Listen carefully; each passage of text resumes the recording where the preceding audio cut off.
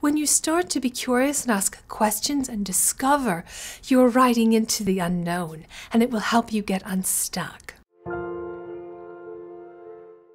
Hi everyone, welcome back. Today I wanted to talk about the question of, do you write what you know, or do you write what you don't know? There is a very common piece of writing advice that says, write what you know. I think Mark Twain is credited with that, but don't quote me on that. The question is, how true is this? How necessary is it to write what you know or what you don't know? I think this is an important question, especially when you're thinking about what story you want to tell, but also if you're stuck in writer's block. It's just an important thing to think about. So I want us to address it. Now, there are many ways of writing, and I think the unfortunate nebulous answer is that depends on you. You can write what you know, but you can also write things that you don't know. I think that when you're wanting to explore something you don't know much about, what's going to resonate through is the experience you do have and what you do know and how you can bring it to the story. If you're writing about a soldier, but you've never been a soldier, you have certain things you need to do. You need to learn what it means to be a soldier. But once you learn those things that you don't know to write your story, your soldier might feel envy. Your soldier might feel despair. Maybe you've felt envy and despair. That you can bring to your soldier and your story. That's how that works. So I think when you write what you don't know, you're setting about discovering things about yourself and your characters, the world you live in, and your story world. When you write what you know, you're sort of processing, and you can still discover new things. You can discover new ways of knowing what you know, but there's a way that it's reflective and processing. One tends to look more backward and one tends to look more forward.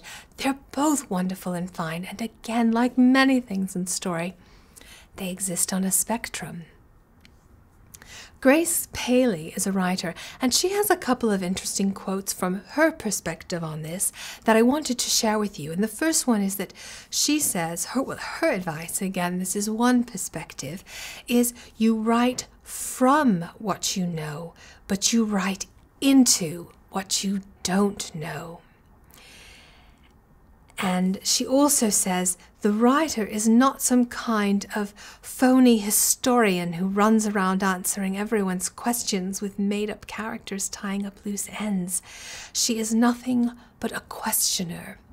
Now, Grace's perspective is more that of taking what I know but moving into what I don't know. If I know envy and jealousy, fine, but I'm going to move into this area that I don't know, and I'm going to explore a new territory, whether it's a new emotion or whether it's the experience of, say, being a soldier. And, you know, when you move into a new territory of emotion, I might say, well, I know envy.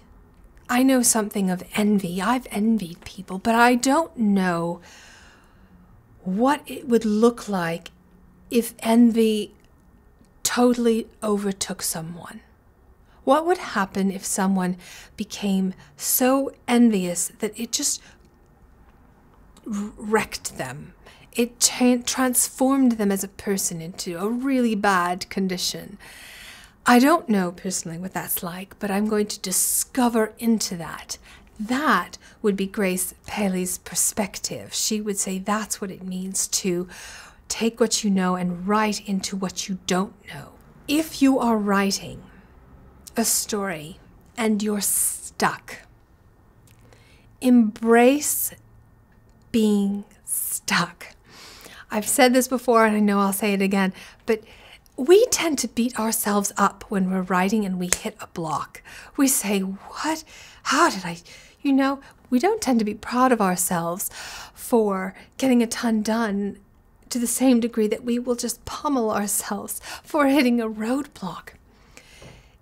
If you hit a roadblock and you start to get angry at yourself for hitting it, you're going to not help yourself go forward.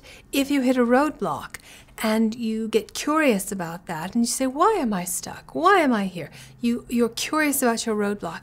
How did I get here? I wonder why this feels stuck to me. Ask all kinds of questions. That's going to help you move forward faster. Being angry or being at yourself or concerned or worried that you're stuck won't help.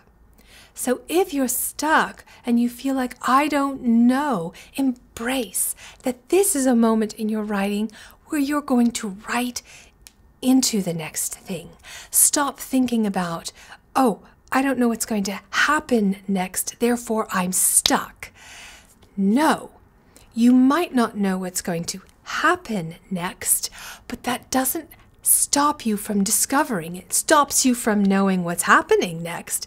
But that's where you go, I'm still pushing forward by saying, well, I wonder where everyone is. Why do I feel stuck right now? That sounds like a silly question, but it's not, because if you investigate it, it's going to help you get unstuck.